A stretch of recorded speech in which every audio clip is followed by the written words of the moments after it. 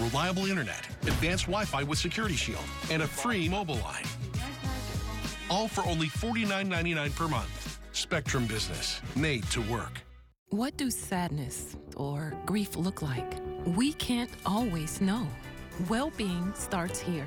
The Los Angeles County Department of Mental Health is committed to your well-being. Take action for yourself, for your circle, for your community. Hey, Brenda, 2 carts again, huh? Shopping for office and shopping for home. You know. One for the office and one for me. One for the office. And one for you. Yeah, ding, ding, ding. What about those? One for the office, the rest for me. Stroke of genius. Smart and final. Where else?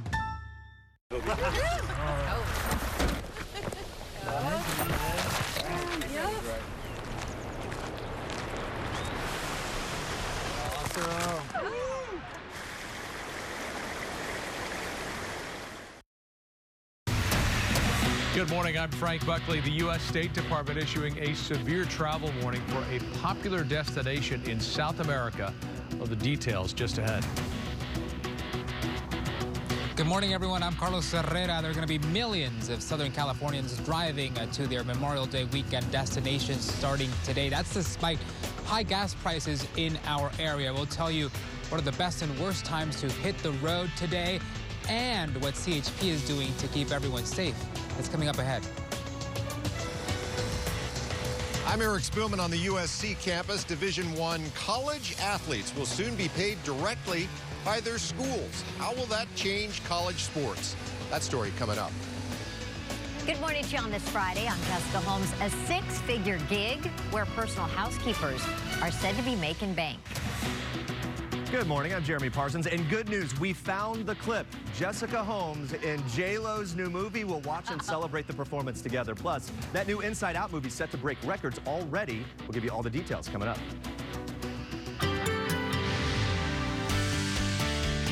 All right, good morning, everybody, and a cloudy start to the day. Cool temperatures all the way through the first half of the weekend. Things do warm up in the second half. 64 coastal, downtown Los Angeles, San Fernando Valley, maybe some even light drizzle. 68 for downtown San Fernando, up to 73. A little more sunshine, hopefully for the Inland Empire. Of course, sunshine in the high desert. We'll have full details coming in a moment. Kirk, back to you. Mark, thanks very much. Our first SIG alert of the morning now. This is in the Fontana area, the 10 West at Sierra Avenue. And we have a Caltrans camera that can show you the backup associated with this. There it is. Very slow going for drivers here at the 10 West at Sierra Avenue. The 1 and 2 lanes are blocked, and it's all due to a semi-truck that slammed into the center divider. We don't know exactly how long this delay is going to continue. We will keep you posted. Now to the 101 West at Ventura Boulevard. We're hearing about some debris in lanes. This is outside of the Woodland Hills area near Calabasas. Cars are swerving to avoid the debris, and we're not sure exactly what it is at this moment, but it's creating some delays and an important warning to watch out for that. Well, that's the latest from the traffic center. Frank, now back to you.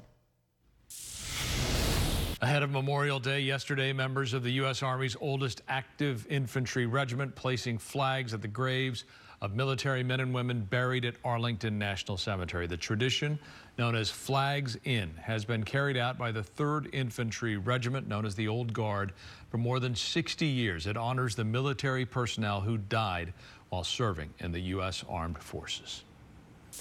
AAA predicting millions of people will travel over the holiday weekend. KTLA's Aaron Myers live at LAX, where, Aaron, it looked to us anyway from the cameras that it is already pretty crowded there. Hey, Frank, good morning. Yeah, it is getting busier here. It's expected to be the busiest between about 8 and noon. That's according to Hopper, the website here at LAX. And you can see it's picking up in Terminal 3. We're here at Delta, and they're expecting about 235,000 passengers to travel through LAX today. And I found a group of ladies who are heading up to Seattle. I want to bring them in. Let's see if I can get this right. Marina, Dahlia, Kimiko, Yuli, and Jasmine. All right, they're with Santa Monica Volleyball Club, and they have a tournament this weekend. Now, fill us in on what this tournament is all about. It's just basically a bunch of girls coming together and playing a bunch of games. We call them pools. So it's about 4 teams in a pool.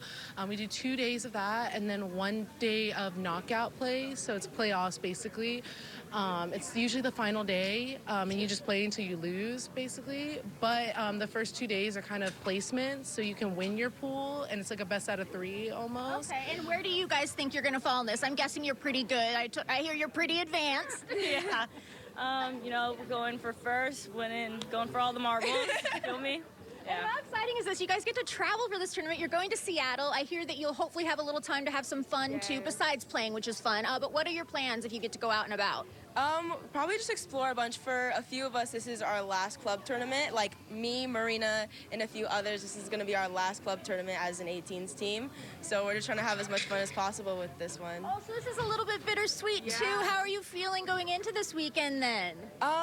It's a little bit of both, I guess, like love and hate. Like, it's obviously sad, but I am going to go play college volleyball, so this won't be my last time playing.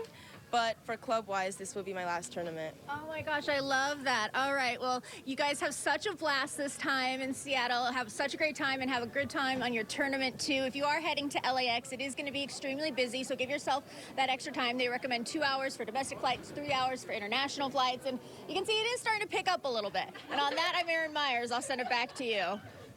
Okay, Erin, thank you for that. Unfortunately, though, people flying out of LAX will be using one of the most stressful airports in the country. According to the travel website Stress Free Car Rental, they compiled a list of the country's 10 most stressful airports. Congratulations, LAX comes in at number 5. At the top of the list, Chicago's O'Hare. Second is JFK in New York, followed by Dallas, Fort Worth, and Denver.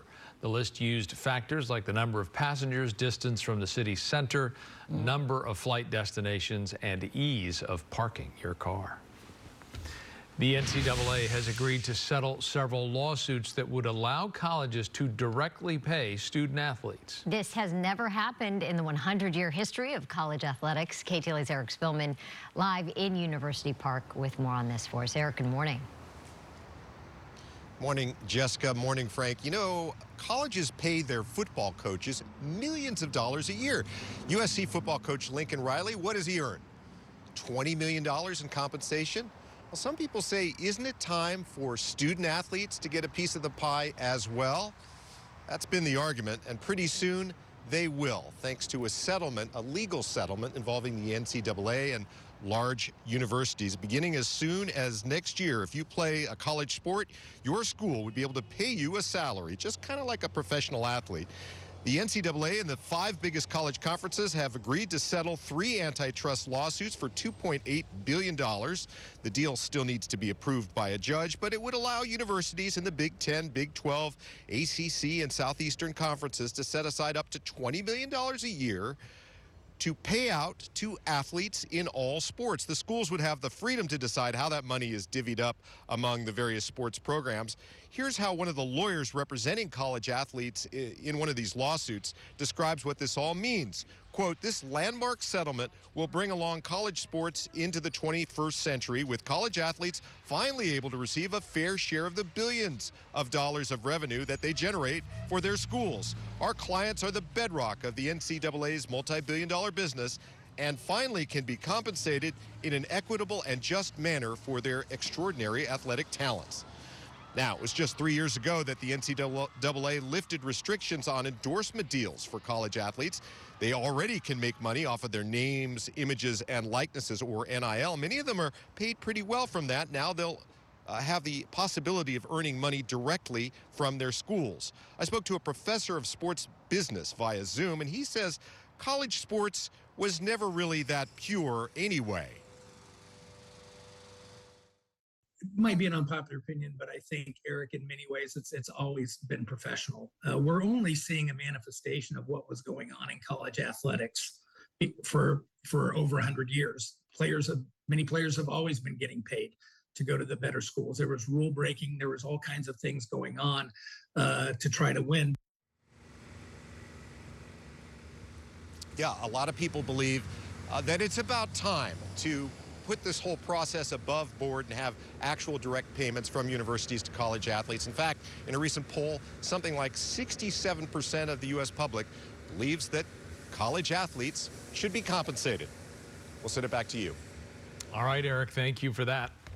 It is 8:08. Mr. Krisky, we're tired of this gray weather. It's May gray. Yeah, you know what? I'm going to take the weekend off. Okay. Not the long weekend. I'll be here Monday, but I'm going to take the weekend off. All right. And I'm come back with a better attitude on Monday. Excellent. And a better forecast. Fix it. I'm going to fix it over the weekend, absolutely. But until then, sorry. You should see what I'm doing by Sunday. A little more sunshine coming in on Sunday, but there it is, pretty gray out there at the beaches, and it's going to be pretty gray just about any shot we take across Southern California, except when we go up into the mountains, or if we take the Morongo Casino shot in the desert. 58.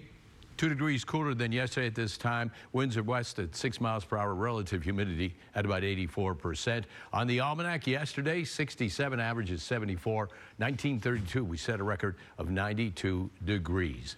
Here we go with the wind advisory and the air quality alert right there. You can see that the wind's going to be blowing around and